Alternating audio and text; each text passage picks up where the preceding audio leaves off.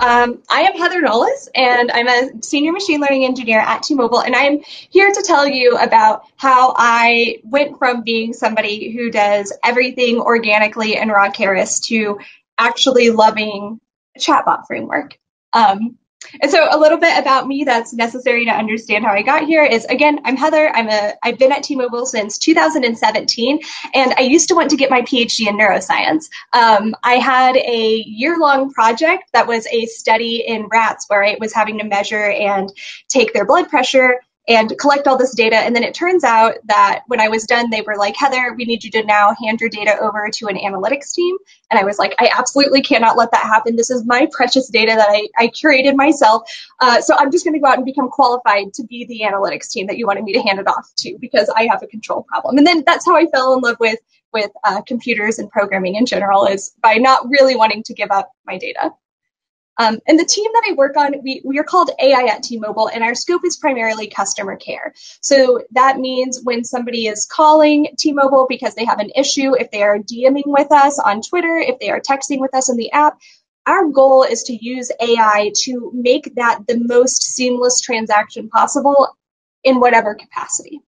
And so what this means is that we have a team that is fully stacked for real-time AI. That's from the data people who are doing the analytics to the product people who are having ideas to the ops specialists and developers who are delivering it. My team contains every single thing that you need to take an idea to development to deployment to support.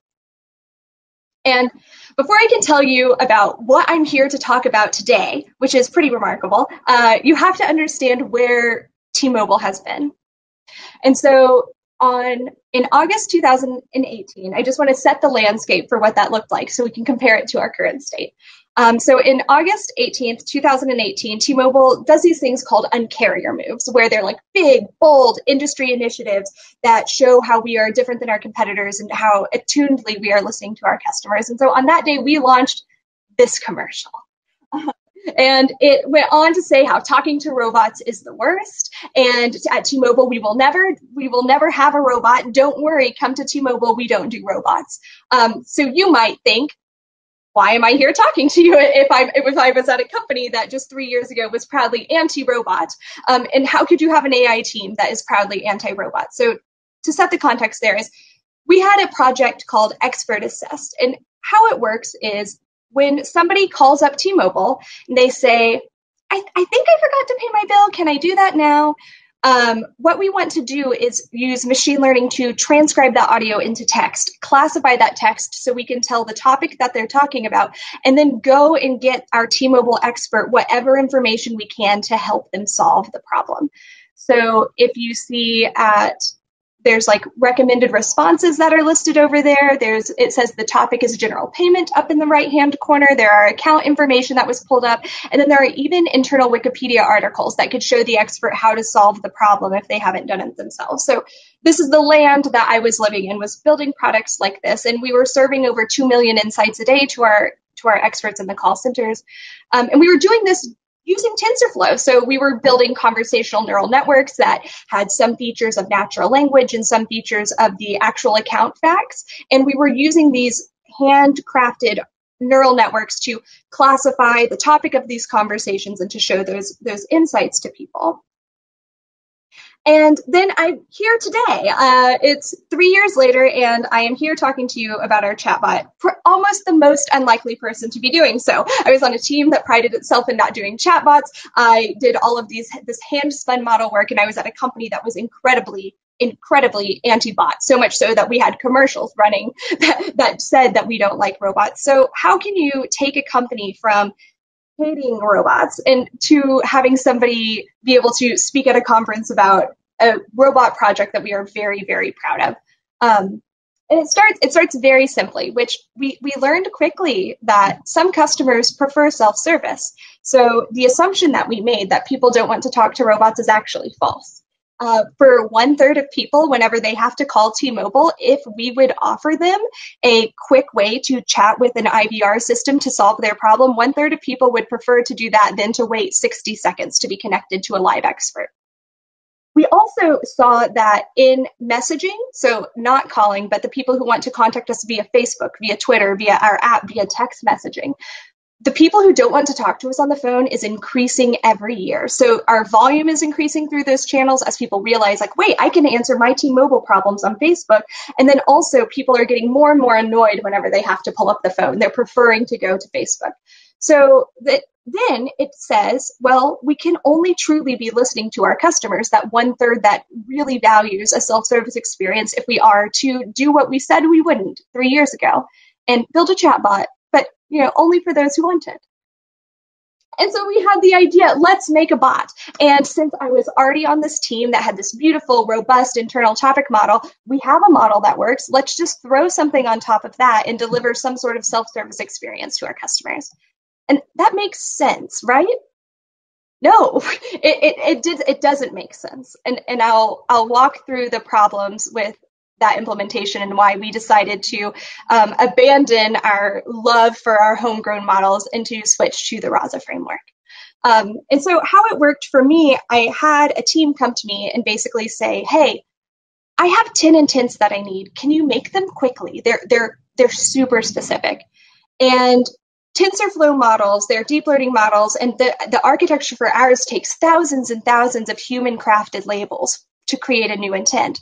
So immediately I was like, no, we don't have the data to create these new intents. And so we started to say, okay, if I don't have enough data and we don't have enough time to create these new intents, can we leverage our existing topics? And so this is we ended up with 10 intents that we were looking at, and I just wanted to map out the problem space here. So we have an in-house TensorFlow topic model. It has 88 intents. It is hierarchical. There is a defined taxonomy. It already exists. They are general topics like network, and they are meant to run on a 10-message window to tell you really what has happened in the past 10 turns in a conversation. And they require about 2,000 utterances every single time you want to make a new intent.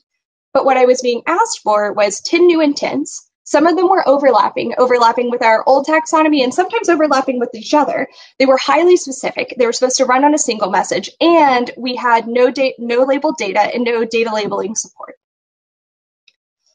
And so we found very quickly if we tried to treat our topics as intents, we risked showing nonsense responses to customers. So one of our topics was general payment, but the intent that the bot team wanted was pay my bill. But there are so many things that could be classified as general payment that are definitely not pay my bill. For instance, I won't pay my bill because I don't understand it. I'm just checking to see if my payment has gone through, and I want to change my payment method. So if we were to say, when general payment is detected, send them a link to pay their bill and give them that bot experience, we aren't selecting for the right people. We're showing, if I want to change my payment method and we come back with, great, you can pay your bill right here, it's a horrible, horrible customer experience. And then there came the nuance between all the little things that the bot team wanted to do in their experience. So specifically, I pulled out 3 of the intents that I was asked for were shop for a device. I want to add a line and get a new device for that new line. And I want to add a line and I'm bringing my old phone. And they wanted me to do this with natural language. And so I pulled out some sample utterances that obviously are munched. So you can't see any customer data, but you can see very quickly how the natural language for all 3 of these situations is very similar. Buy a cool phone for my sister's line versus buy a cool phone for my sister and add a line for her to my account versus I want to add my sister, but she already has a cool phone. It was incredibly painful looking at this and trying to think to myself how I would be able to do this using natural language in our giant topic model that already has 88 other intents. So we had the idea of trying Rasa. And that was because Rasa, I understand the machine learning that's underneath it. As a machine learning engineer, it's open source and I can check their code. It uses the frameworks that I'm familiar with, so TensorFlow. It requires less training data than our current model. And I was promised that I would get to reuse all my very fun favorite machine learning bits. Like we have some beautiful embeddings that we've created. And they're like, well, in Rasa, you can just reuse those. And then if we wanted to go down this bot path, we should probably be investing in a bot framework. I don't want to create one from scratch. The issue was that we couldn't get stakeholder buy-in to spend time doing this. So me and a data scientist on my team, Peter, we spent 4 hours one day and just said, what if we spend, instead of saying it'll take 4 months to get you these 10 intents back using our in-house beautiful topic model, what if we spend 4 hours and plug it into Rasa and see what we come up with? And these are the actual results of that 4-hour experiment. So many things have changed since then, and as you see, there's not a ton of data in there, but with only 4 hours of work, we were already to show, hey, there's incredible value in creating specific intents to the things that you want to show. And I don't think that standing up Rasa would be double work. And so that was enough to sell them. And they said, yes, you're right. We should be using Rasa. I had no idea that we could move this fast. This is something that for our in-house topic model would have taken so incredibly long, and you can do it very quickly here. I give you the thumbs up. We will invest in Rasa. And that's how this talk actually got started. It was a talk that I made for my care stakeholders to try and get their buy-in based on this experiment. And so then there's the question. I've spent a lot of time on a beautiful handcrafted machine learning team, and now I've spent some time on my Rasa team. And what's different when we decided to use Rasa? And so again, just to remind you that our model would run on a window of messages. There's 2,000 utterances minimum for an intent, and it has about 80% accuracy, and that was the world we knew. The Rasa models are slightly different because they run on a single message, they're faster, and our out-of-the-box accuracy was slightly higher. But that's not the remarkable part. The pace is what is absolutely astonishing to me. So with our TensorFlow model that we had in market, it was in market for 2 years. And the team that supports it has done literally hundreds, if not thousands, of production releases. And only a handful of those included model updates. And in that amount of time, we were only able to add and validate 2 intents. But then you look at our Rasa NLU model, and has spent 5 months in market. We have had 43 production releases. 19 of those have included the model, and we have added, since our initial launch, 28 intents. And that's incredible. That's speed that I never thought was possible, especially creating natural language classifiers.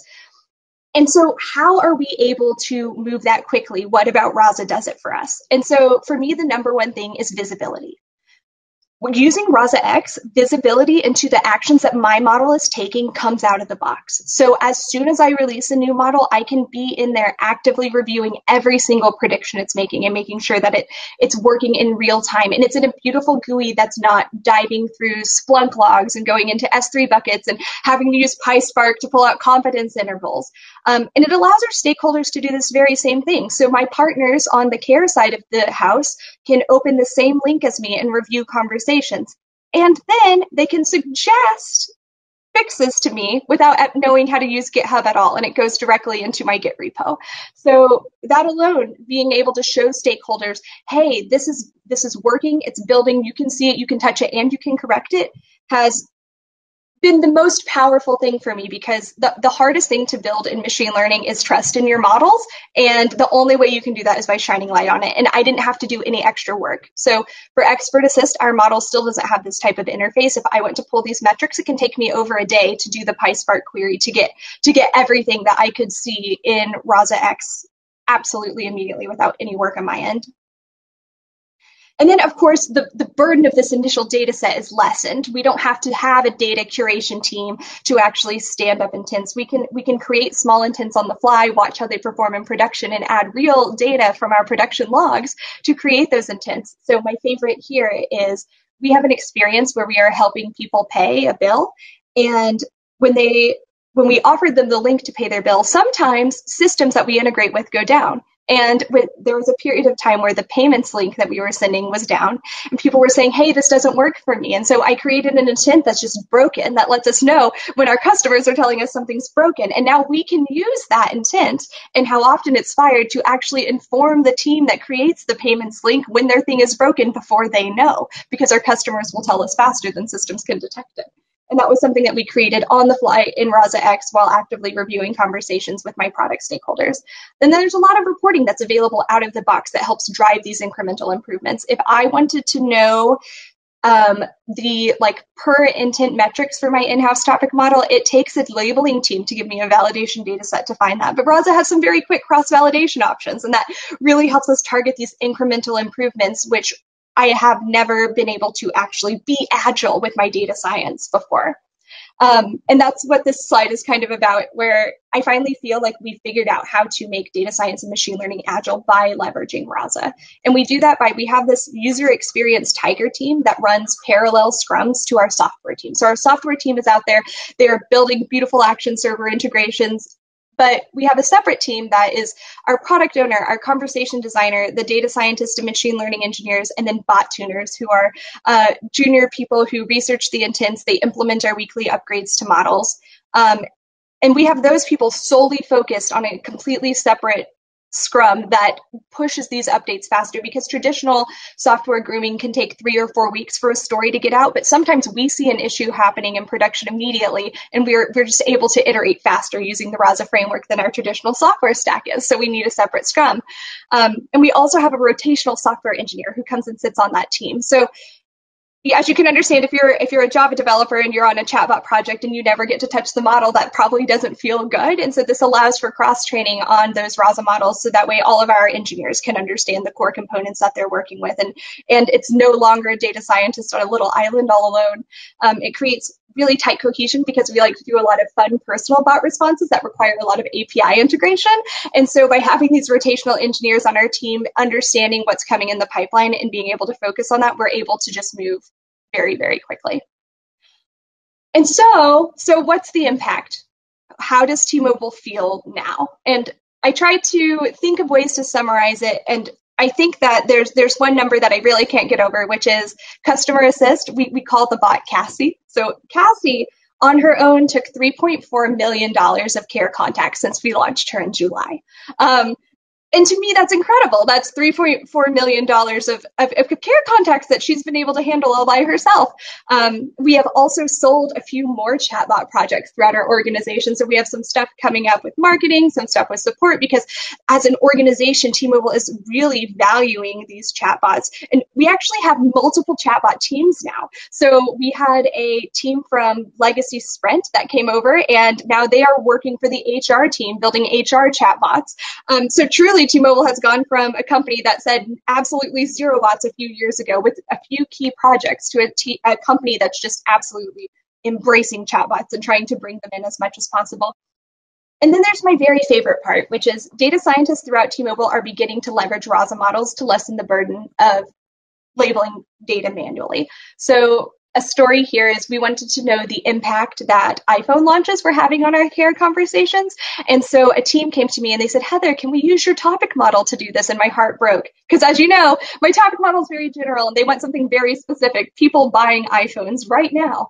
And so instead of saying, here's how I can shoehorn you into the topic model and here's how we can subset data and fit your use case, instead I was able to say, actually, give me 1 hour of your time. I'm going to teach you how to build your own intents in Rasa, how to rip out the models, and then I have some Python multi-threaded code that will allow you to classify your own stuff so you can stop bothering me. So it's literally like I've gotten to move from the teach a man or give a man a fish model of munching data for people before to the teach a man to fish model of teaching people how to get smart about classifying their own data in a way that's incredibly accessible to analyst level people throughout our company.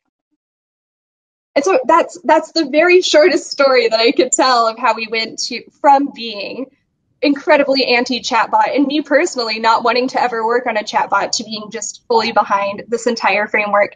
And I do want to give a special thanks to Team Kit and SMPD, because I'm only here because of the great work that the 20 people I work with do. I just really want to acknowledge that.